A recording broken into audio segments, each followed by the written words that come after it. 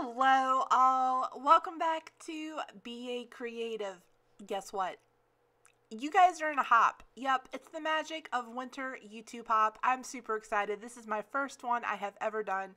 I am so thrilled to be working with such amazing artists and some really incredible sponsors.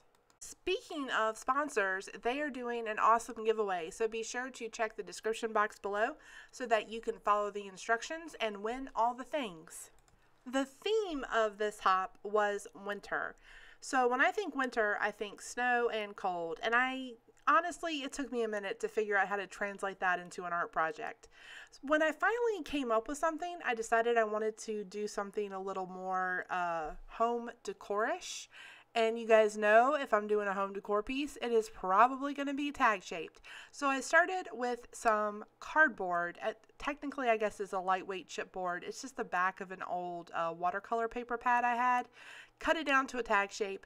And now what you're seeing me do is apply a whole mess of random torn up papers so that it's a little bit easier to paint over top of it, because my goal is to get this thing as white as possible. Once I get all my little torn up pieces of paper and my little collage bits good and glued down using gel medium, I'm going to set that off to the side to dry and start working on my focal point. Now, in the interest of full disclosure, at this point in the artistic process, I really did not know what that focal point was going to be. I just knew I wanted a box around it. I also knew that I really needed to use some of this ideology stuff that I've been hoarding. I'm sure someone can relate to that. So I have that box that I picked out. I covered it very quickly with just white gesso, and I'm letting that dry. And now I'm starting to kind of build up the under layers of that focal point. Again, I don't really have a clear idea. I just know that I want blue and white, and I want it to be kind of messy and distressed. That's what's guiding me in this process right here. I have a torn up tag that was already blue and some vellum that I'm randomly tearing to kind of lay over top of it. I know that I want a little bit of whatever this is going to be to stick out of the bottom and the top of the little frame. And I knew that if I played my cards right, I could get most of that to cover up the back of the tag, because I didn't really have a clear idea of what I was going to do with that either. So after I get all of this put together, I finally decide what I'm going to do. Originally, I was going to like emboss some snowflakes on the vellum, but I was like, no, Shannon, you can do better than that. So I busted out my alcohol inks, and I have a transparent sheet of Yupo paper. I get these at Jerry's Artorama. I love them. They're a little bit smaller than ATC size, and this is transparent Yupo paper. So I know that whatever I have underneath it is going to slightly, you're going to slightly see through it. Hence the definition of transparency. I have some blue alcohol inks and one very bluish purple. I don't know. Check the description box below for a list of the full supplies. And I'm starting to build my little picture. Now I'm thinking, you know what? What if I can make this look like it is a picture in a frame? A picture in a frame that is like an abstract representation of snow. Hot damn, I'm onto something. So what I'm doing is I'm making sure that all of my alcohol inks are falling in a straight line. That's why you're seeing me pick the little piece of Yupo paper up straight and then use the squeegee hand thing to blow it straight down. I don't want it to splatter all over the place. I want to try to keep it as straight as possible.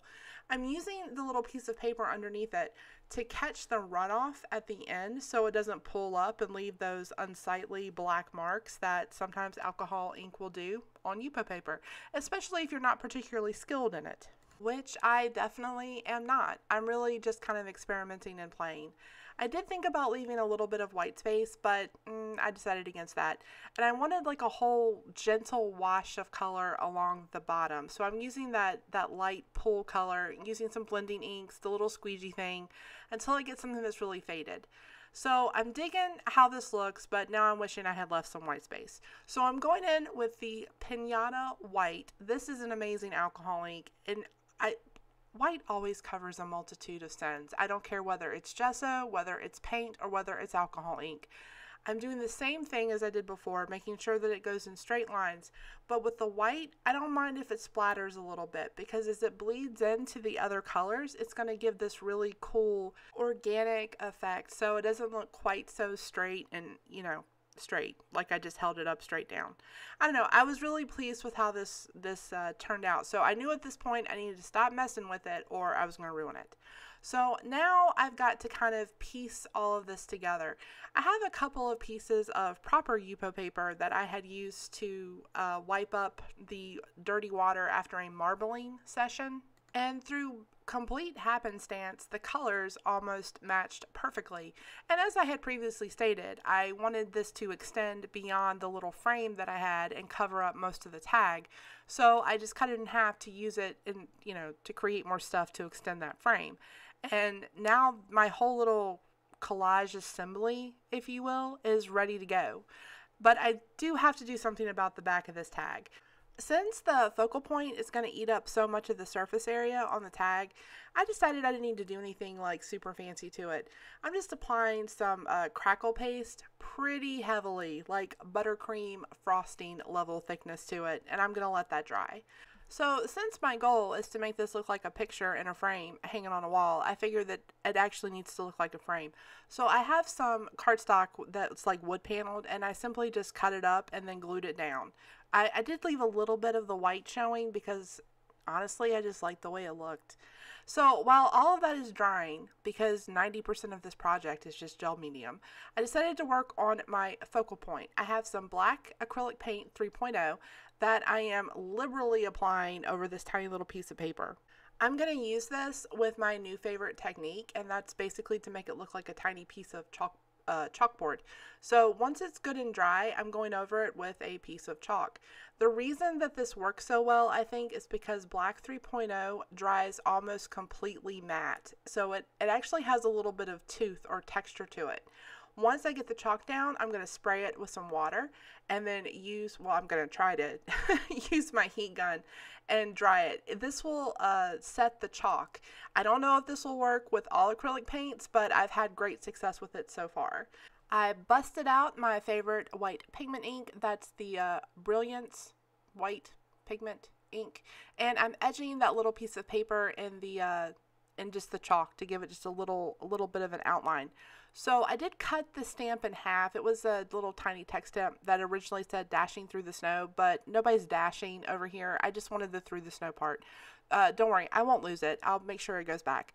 But I thought that was perfect because it's supposed to be snow. So finally, now here we go. We're going to put all of this together with probably about a pound of gel medium because there's so many things on this tag. And I know I'm talking a little quizzaciously about the gel medium, but honestly, vellum can be really tricky to glue down, so you kind of have to use a lot. Just to add a little pop of color, I have a die cut that I have adhered to the side of the frame, and boom, we're going to call this done. Thank you guys so much for watching. The next video in the hop can be found in the description box below. Please don't forget to like and subscribe and comment on all of the videos from our amazing artists. Thank you guys so much. Good luck in the drawing, and I will see you next time. Hey, here's some more videos that you might like, and please don't forget to hit that like and subscribe button so that you can see more of my content.